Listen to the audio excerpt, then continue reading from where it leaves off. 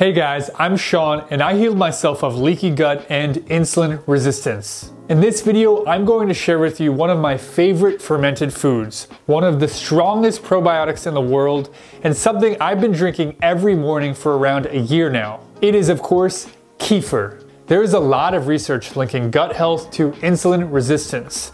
Kefir has up to 61 strains of beneficial yeast and bacteria, which are great for cultivating a healthy gut microbiome. In this video, I will talk about the benefits of kefir, and then I will show you how to make it. Timestamps are in the description down below for you to jump around the video freely. Let's begin. Kefir is a fermented yogurt-like drink that's made from milk and kefir grains, and it's delicious. Here are the pros of kefir. Kefir is a powerhouse of nutrients and packed with so many good vitamins and minerals. Kefir has more probiotics and strains of beneficial bacteria than yogurt or any other food or drink that I've found. Kefir grains contain up to 61 strains of beneficial yeast and bacteria. It's flexible and can be fermented with fruit to add extra nutrients and taste. Kefir is actually really low in lactose, which is great for people with lactose intolerance. Most of the lactose is digested by the kefir grains during the fermentation process. Lastly, as with most fermented foods, kefir has strong antibacterial properties, which means it's a great way to maintain good gut health. I would say though, and this is coming from personal experience, if you have a stomach infection or some kind of bacterial imbalance down there, I wouldn't go chugging kefir to try to fix it. You will have a battlefield in your stomach for days and maybe weeks. My best advice would be to go slow. Start small and build up over time. This stuff is strong. In terms of cons, I would say there are very few. The only thing I can think of is getting the kefir grains to begin with and maintaining your kefir long term. You have to feed your kefir grains milk daily. The upside though is that it transforms ordinary milk into a nutritional powerhouse. If you're traveling or leaving your house for an extended period of time, you can put your kefir grains in fresh milk and put that in the refrigerator for up to 2 weeks. If you're leaving for longer than that, you can put your kefir grains in, again, fresh milk in a small container and put that in the freezer for up to 6 months. You can do this too if you simply just need a break from making kefir every day. Now I'm going to show you how to make kefir.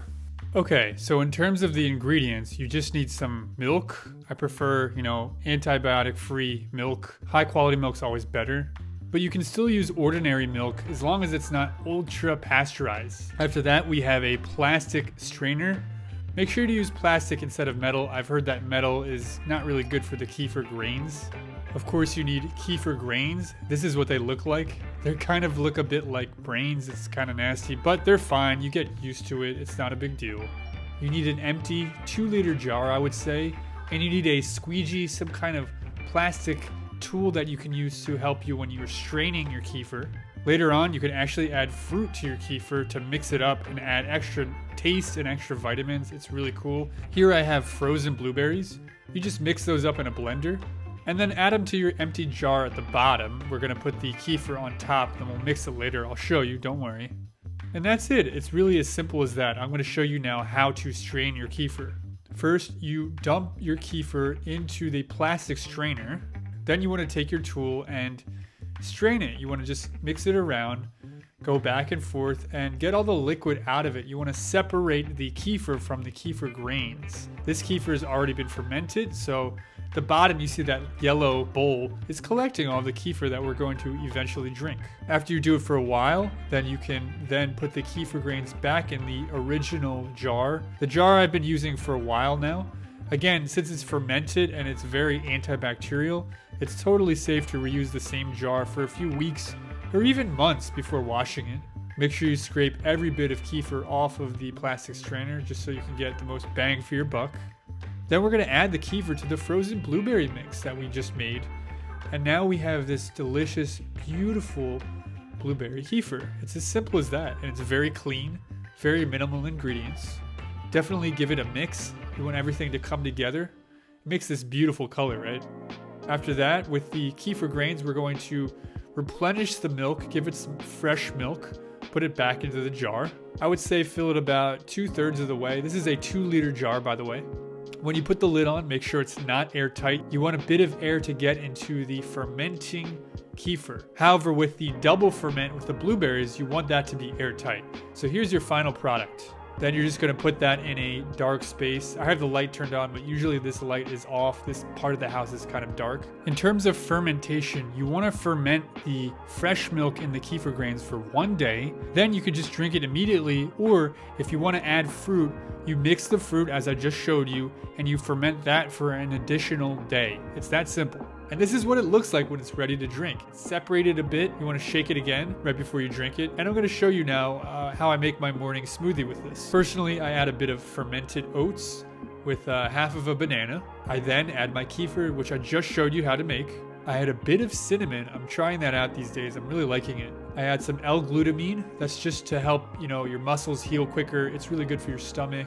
It's great to put in your post-workout smoothie, which actually I drink this often after working out. To add an extra bit of protein and healthy fat, I add a organic raw egg into the smoothie, which you can barely even taste, by the way. After that, mix it all together. It's a bit full, so I'm gonna mix this first. And then I'm gonna drink a bit just to create more space and add just a little bit of peanut butter. This is all natural, minimal ingredient peanut butter. Again, guys, with this smoothie, you can add and subtract whatever ingredients you want. It's up to you. Just the kefir base is the important part. And here's the final mix right before I drink it.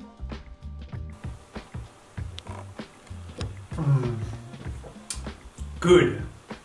And that's it. It's that easy. Also, since this is a very probiotic rich drink, you might have some stomach aches when you first start drinking it. If that's the case for you, either reduce the amount you drink daily or just take a break for a day or two and don't drink it. But this drink just simply might not be for some people, and that's totally fine. See what works for you. Also, I need your guys' help. I'm currently developing a program about insulin resistance, and I'm doing research right now. I'm trying to just talk to a few people, find out your current pain points regarding insulin resistance. So I'm looking to hop on a Zoom call for maybe 10 to 15 minutes and just ask you like 8 to 10 questions, find out your specific story. If you're interested in helping me out, just click the link down below. It'll be my Calendly link. You can just sign up for a session, a time slot, and we can just hop on Zoom and just talk about your current experience. I'm not selling anything at the moment. If I do, I will definitely announce that on the channel. But yeah, if you can help me out, that would be fantastic. All right then, thank you so much for watching, guys. Once again, I'm Sean. Subscribe for more videos just like this, and I will see you in the next video. Bye.